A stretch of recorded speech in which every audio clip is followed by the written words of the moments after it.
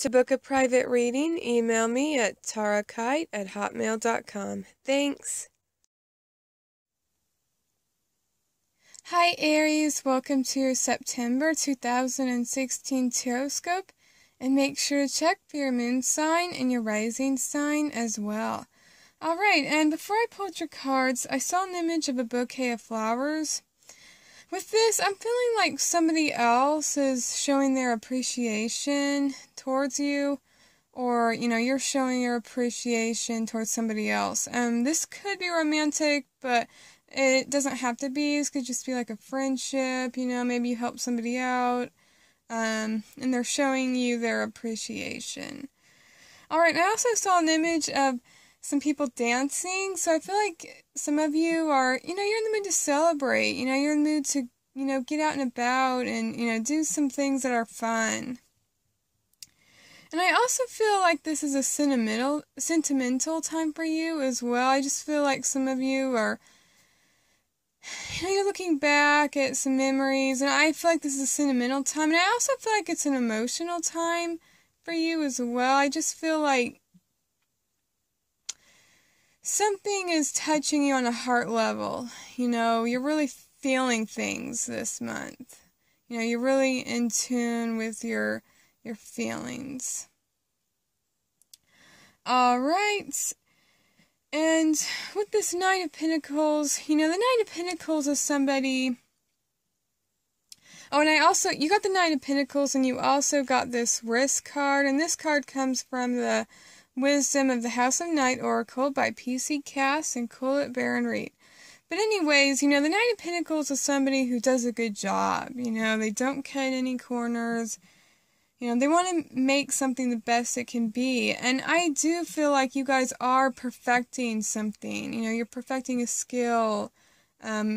Maybe you're into art and you want to make your art work, the best it can be. It just seems like you've got something down to an art, Maybe you cook very well, really good, and you know how to make something perfectly, you know the right steps and how to exactly to make something to perfection, I just feel like you have something down to an art, you've perfected something, you're doing really good with something. And with this Risk card, I feel like you are taking, some sort of risk, some sort of leap of faith. You're really good at something, and now you're really wanting to, just go for it. You really want to follow your dreams, and, you want to show everybody your talent. You want to share your passions and your talents with the world.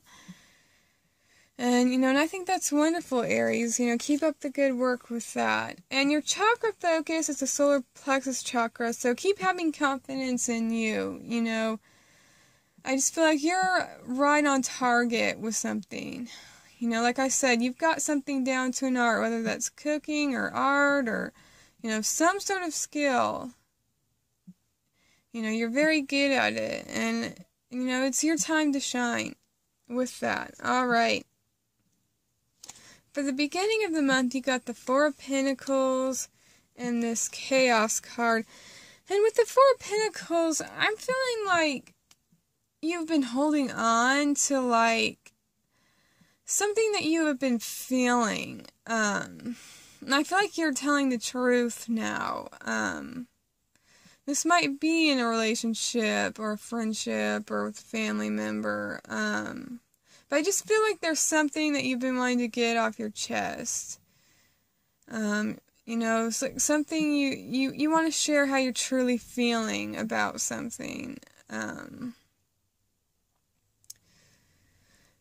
with this Chaos card, yeah, this beginning of the month can feel a little bit disorganized. It just seems like things are scattered, and you're trying to hold on to some sort of, order. It's like, I feel like you're wanting to make a to-do list, you're wanting to get things organized, but it just seems like there's other things you gotta deal with in the mix. It's like having a curveball thrown at you. It's like, I just feel like some unexpected things, all I'm trying to say is, try to go with the flow this beginning of the month. You may have to, get out of schedule, do things in a different order. This is like baking a cake. This is what I'm feeling like. Just as an example, this is like baking a cake. You thought you had all the ingredients, you have all the steps down that you need to do. But turns out, you didn't expect, you thought the ingredient was there, but it wasn't. You didn't expect that. And so instead of starting on the cake, you have to go back to the store and then start on it. I just feel like steps are kind of out of order, and maybe you're going to have to do more steps to prepare for something before you can move forward. Alright. And for the middle of the month, you got the Hierophant and this Fulfillment card. And this card is all about guidance, getting some good guidance, organization, doing something the traditional way.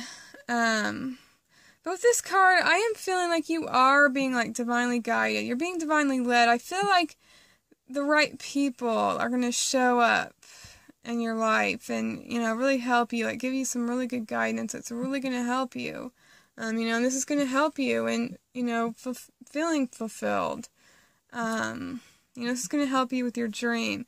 So yeah, I feel like Spirit is putting the right people at the right time to help you with something.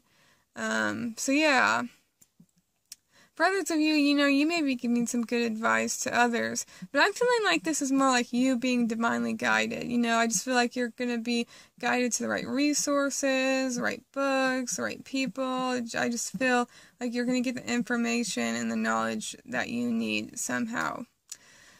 Alright, with this Fulfillment card, yeah, this guidance, this knowledge really brings you fulfillment. Yeah, I just feel like you're really, you're really going for things. You're taking a risk. You're really following your dreams. And this is giving you some feelings of fulfillment.